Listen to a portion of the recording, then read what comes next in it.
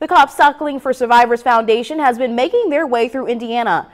Today they stopped in Terre Haute. Cops Cycling is about honoring and remembering Indiana's fallen police officers. They support the survivors of the fallen officers' families and raise money for the police force.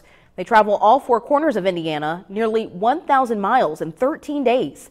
At each stop, they honor fallen officers. Tonight, they honored fallen Terre Haute police officers. We're going to honor Officer Rob Pitts, Officer Brent Long of the Terre Haute Police Department, and officers that were killed in Terre Haute back in the late 1800s. We don't want anybody to ever forget the supreme sacrifice that a police officer makes in the line of duty, supporting their communities. Very nice. Tomorrow, the cycling cops will head to Kentland, almost a 100-mile ride.